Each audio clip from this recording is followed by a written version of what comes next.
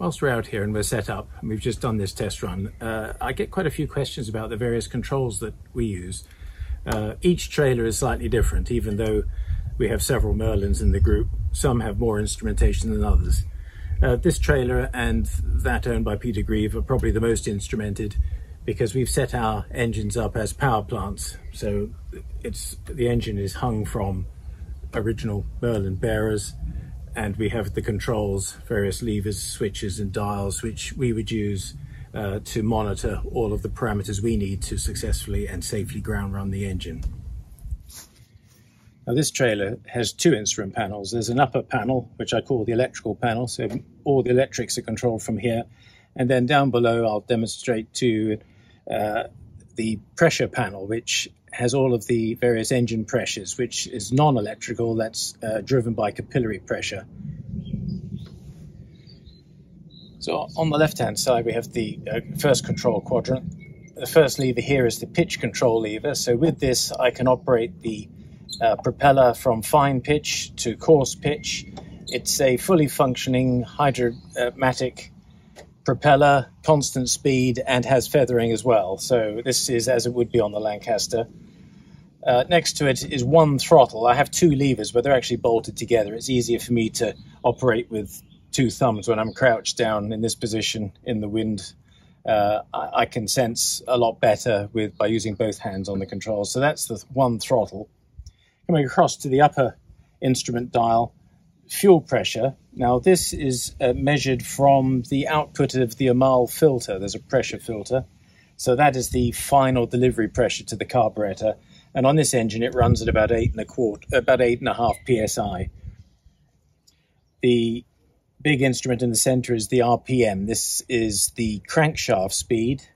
For public displays, I won't exceed 2,300 RPM, which is equivalent to a propeller speed, which is through a reduction housing of 42%.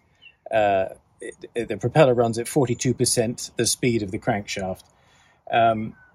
Next to it is the boost pressure. So this comes straight from the supercharger outlet. So it's measured in PSI, 0, obviously the engine's not running. You'll notice that when the engine is running, because of the natural suction from the engine, that indicator will drop really to the end stop to about -5.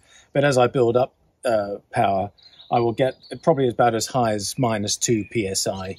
At 2,300 RPM, that's equivalent to nearly 500 horsepower, which is enough for a public display. This instrument here is giving me the air pressure from the Heywood air compressor, which is used to drive the pneumatic rams on this trailer. Next to it is the volt gauge, giving me a voltmeter, and a rate of charge. Now, the electrics on this trailer are fully functioning. So I have a Lancaster carbon pile voltage regulator, which is driven by the dynamo or generator, which is active on this. So I can determine the rate of charge. Typically, it sits slightly below 0 until the RPM reaches 1,300 RPM. And then I notice that the batteries are being charged. So that's the amount of electricity or the amount of power that was consumed to start the engine as I was cranking the engine with the batteries. Now they're being replenished when I get above about 1,300 RPM. Onto the switch panel. The upper switch here is the supercharger override, so I can force the supercharger to go into between moderate and fully supercharged using the pneumatic ram. The lower one is the hot air duct ram, so that operates if I had a full cowling. The mechanism is still here, even though the cowling isn't. These are the boost coils. I've got two boost coils, one on each magneto, and their respective green light to indicate that they're activated. Magneto switches, left and right. Panel fuse, a visual indication of on and off. That would be if the magnetos are active or not. It doesn't indicate that the power to the panel is on. It does here on the 24-volt supply. So once the magnetos are live through the safety device, then that will go to on, and I know that the magnetos are live.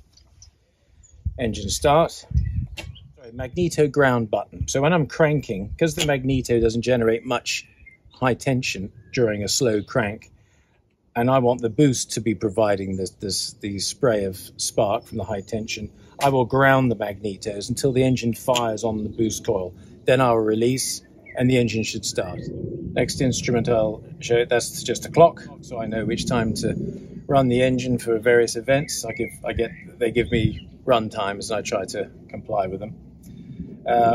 Oil circulation switch, locked on and toggle, and its respective green light. And that's for circulating oil prior to start. I'll do that only at the beginning of the first run of the day. Once I've run the engine, then there's sufficient oil within the engine that I don't need to reprime. Panel switch, giving me 24 volts. Underneath, I can't really show you, but there is a total run clock. Gives me the total elapsed time that the magneto has been live on this trailer. There is a charge current switch, a safety cutout switch, big red knob, I need to stop it, and a safety relay reset button. On the right quadrant, there are two functions. There's the fuel cutoff lever, which comes through to idle cutoff, and that's how I stop the engine. I literally starve the engine of fuel and it just stops. This lever is not used on this engine. This will be used on the early baby Merlins, which have siphon cutouts on the carburetor. So that's not utilized here. Feathering switch, feathering button. With this I can feather the propeller, and I do that prior to transport after an event. I'll just hold that until the propeller blades are edge on and then release. Okay, the next, I'll lower the camera to the lower instrument panel. Point it down there a bit. There we are. So these are the pressure instruments. Left we have ambient air temperature. So it's currently about 25, 26 degrees. It's a little bit higher than the actual temperature because of the warmth of the engine, but that just gives me an idea of just what the ambient air temperature is. This is the radiator temperature. So this is the coolant. It's currently at 85 degrees Celsius, having just run this engine. Oil temperature, currently at 60 degrees Celsius. Then three pressure gauges here. Fuel pressure, this is from the mechanical fuel pump. Remember before I mentioned I had fuel pressure after the Amal pressure regulator. So this is coming from the mechanical pump in the engine to the Amal regulator. So this runs typically higher than the final delivery pressure.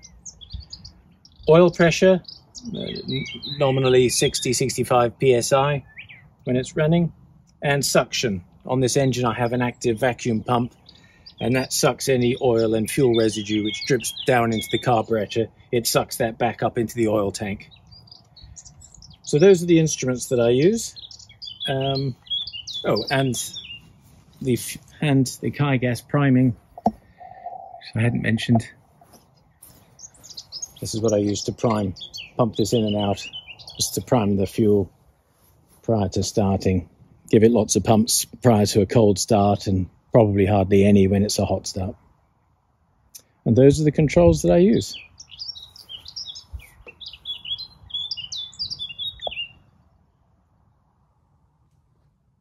Whilst we're here, I want to demonstrate the supercharger changeover valve, its operation. This is this pneumatic ram in here, this one, and that's attached down at the bottom end to a valve, which is difficult to get to. Hopefully you can see it there.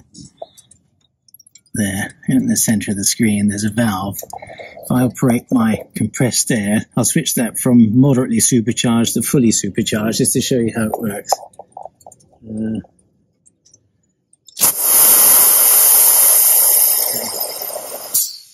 back again. Did that show? I miss all of that. Let's try it again.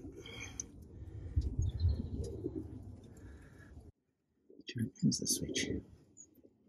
I'm not used to finding it from this angle. Right, let's try it again. And back. That's it. And also the hot air door, which is on a separate rack. That would operate that mechanism and then release it. And those are operated from the 2 override switches here, the supercharger override switch and the hot air door. That's used up all the compressed air now. It was at 450, it's down to 0.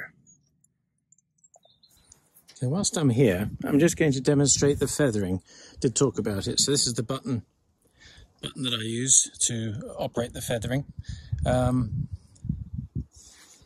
And what I'll do is, if I zoom in on this pressure gauge, this is the feathering pump. You'll see it jumps up. Gives about 500 psi. Let's show you the propeller.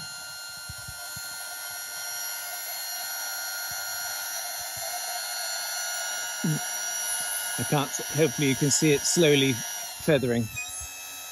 That's it, it's fully feathered now.